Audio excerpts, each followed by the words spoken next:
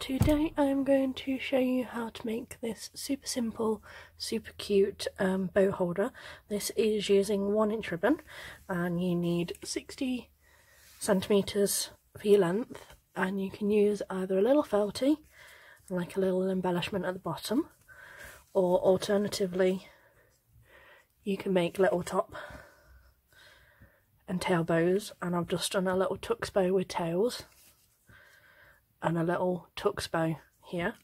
Just move this one to the side, and I've got my ribbon ready, and I have heat sealed both ends. There you go. And I've got some matching or coordinating 9mm here, and that's 12 centimetres. And you make a loop like so, put that in the middle of your bit here. You can glue this, but I stitch. Excuse my plaster, I've hurt my finger yesterday. Just stitch in the loop firmly, because this is what they're going to use to hang or hook that loop onto something, a wall, a nail on a wall, or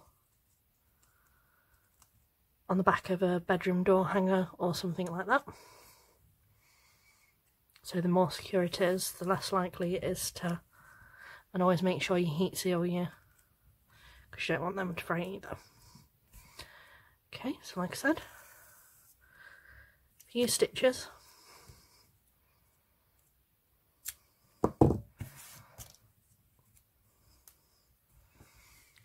Like so, so you can get this. So like I said, that's for them to hook it on. And then I'm going to do a little cute tailed tux bow at the top, and you just want a touch of glue here on that stitch that we just put in.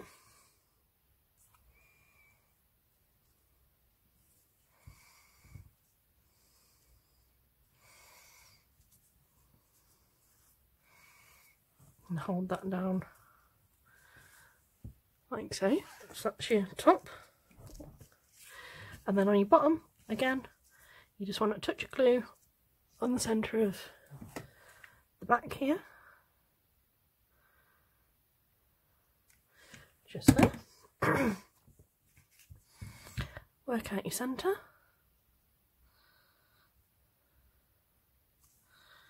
And you want to pinch that just to the bottom,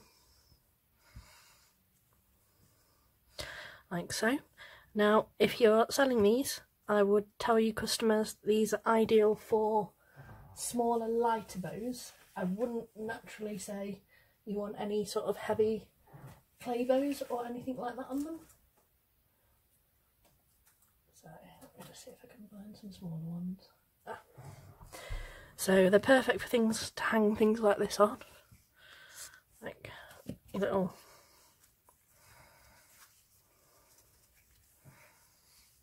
things like this. So you can see the whole thing. Where my glue string is. Like I said, they're perfect for putting little bows and clippies on like this, but they're not great for heavier clay or heavier resin bows. So that's a version with like little bows, and you can use any sort of 1" ribbon bows that you personally like. Pinwheels look really cute as well. Like I said, you could do a double tux, anything you personally like. And then using your felty, and here's a loop I already started earlier.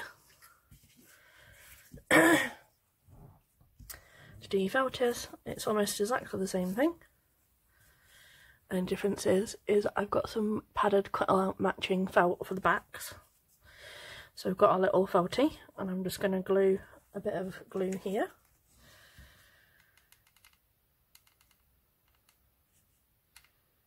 Just there where my fox is going to sit.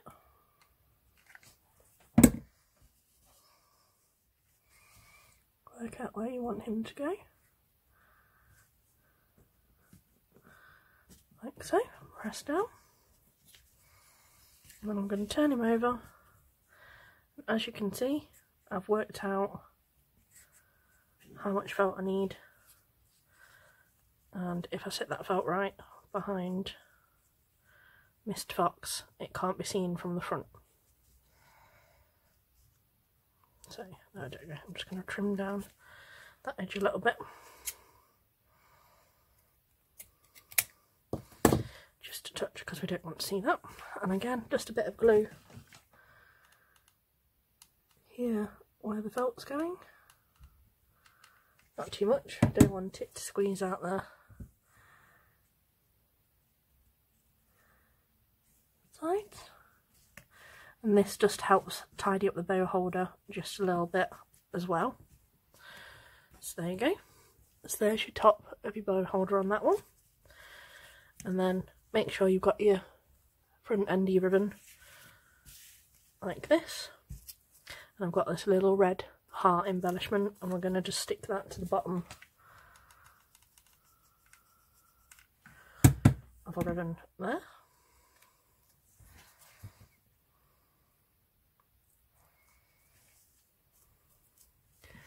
Like so.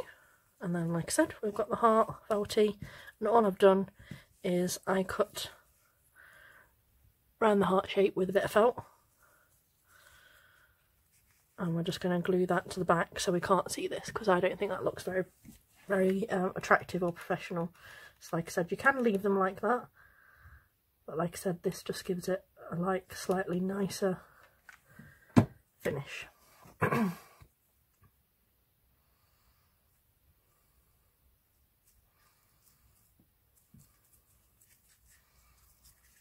And I'm just going to cut down the edge of that, because we don't want that to be able to be seen behind.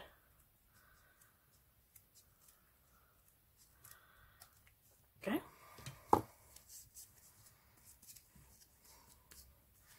And the same that side. Just trim that side down a little. Okay.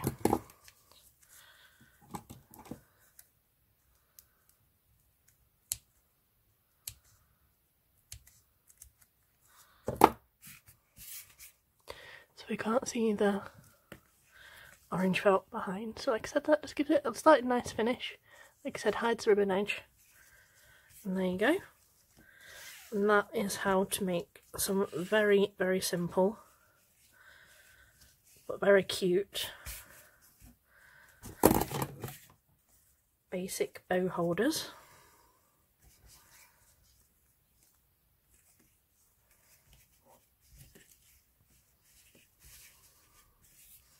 In 1-inch ribbon.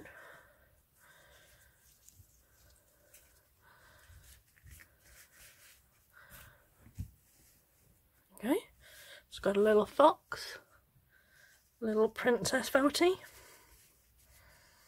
and some bows. And there you go. Like I said, they don't take very long at all. They don't require an awful lot of ribbon. They're great for, like I said, little extras for when you're shipping things out, and like I said, they're quite cute when they've got all their little bows hanging down as they're hanging up on the wall.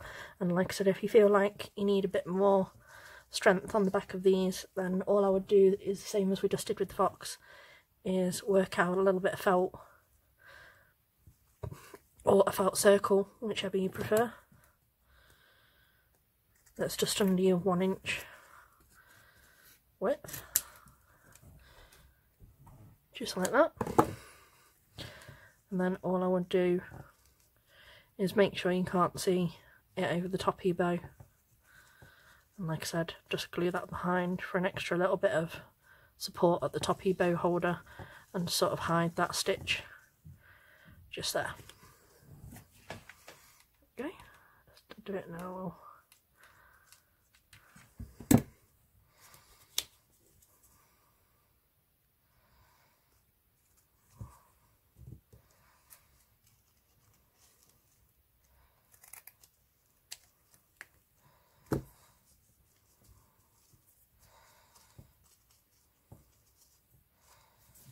Okay, the stitch is all hidden. I'm just going to trim that down just over the edge. There, so you can't see it. There we go. A little bit of extra support, the stitch is all hidden. And there's our little bow holders. Thanks for watching.